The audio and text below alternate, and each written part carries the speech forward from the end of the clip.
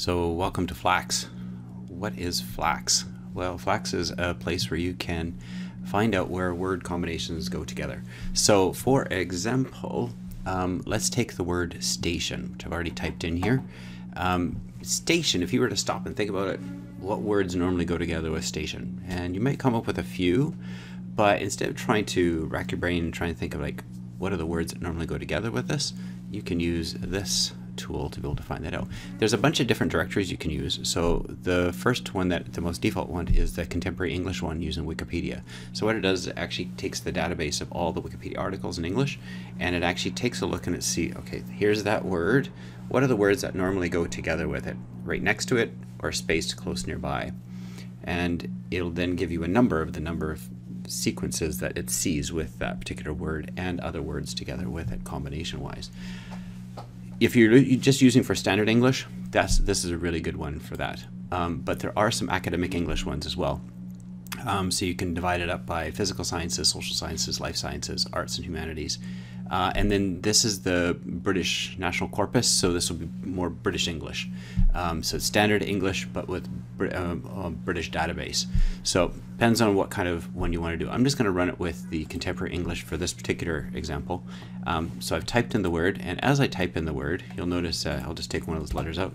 As you type in the word, you actually get a drop down telling you some options for it. So for example, did you want to use station or did you want to put stationary?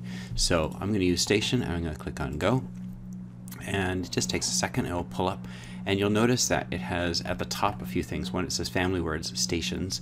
If you have another word that has more family words, so adjective form, noun form, adverb form, that type of thing, it'll have that. And synonyms, if you click on synonyms, it'll have words that are similar to it in verb and noun form or adjective form is another one. But if you take a look here, it says station used as a noun and station used as a verb. So under noun, it's going to actually divide it up. So it's going to say, look for noun plus station, so noun-noun combinations, adjective plus station, so adjective plus station, and then noun of station, so for example, end of the station, verb station, noun plus, you see all these different forms that are here. And so you can take a look and you can see, for example, in the noun plus station, we have railway station comes up first, 33,000. Now, to give you an idea of these numbers, typically anything that's getting close to 1,000 is really common combination.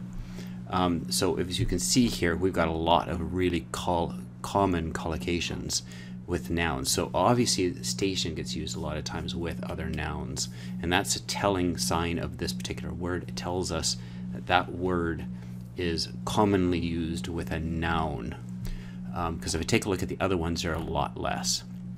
Now after that, adjectives that describe station, for example, is new, a very common one, 2,000, but nearest railway station, that entire phrase gets used 1,000 times. So that's a really common collocation in contemporary English. Even this one at 892 is still local radio station, that type of thing. Now, this is just a quick snippet, but you can also see there's more, and as you click more, it shifts. It stays in the same spot, but it shifts over to the next selection. I can still see there's up to 1,000. Station wagon, well, I haven't used that in a long time, but obviously it is in our historical records, still used quite a bit. Then if you take a look down here, we don't have as many noun plus of stations, but actually if you compare against other noun forms, like that instead of station, this is kind of high, and it just tells us if I compare other nouns that have this noun of something format, this is really common for this particular word station. So you can see all the different words and the combinations that they have, and if you go and you click on any of them, so for example gas station, I click on it, I actually get a breakdown of even more collocations. So gas station by itself is 1,916, but gas station attendant is 120. So as we expand that phrase, we get less and less of those combinations, but we can see the combinations that are here, and it just tells us this is how it's used. So I can start to find phrases that work. Now, if I actually click on any of these within here, I'm going to get sample sentences pulled right out of that database, in this case Wikipedia, and I can see in bold here where it's used in the sentence. So in this case, it's important to note that it's used with an article, a gas station attendant, the gas station attendant, Okay, if I go through here, even this one here says dim-witted gas station attendants. We still have that article that's in there. It's an important thing to learn. Okay, what are the other pieces that go together with it? What prepositions, what articles, what other things that are connected to it as we go through. So these are things to kind of keep note of. What are the common collocations, as we call them? If I click over to here to station used as verb, I'm just going to close this off, you'll notice that there's a lot less of it used as a verb form, but it is used as a verb form, but it's just not used very often. It's in case, if you're wanting to understand, it's usually used in military, station troops, station military advisors. So you station someone somewhere, and that's a military kind of form, and you can see that that appears here. Now, what if I was to use a different database? So for example, if I used social sciences, for example, the word station, what would change in here?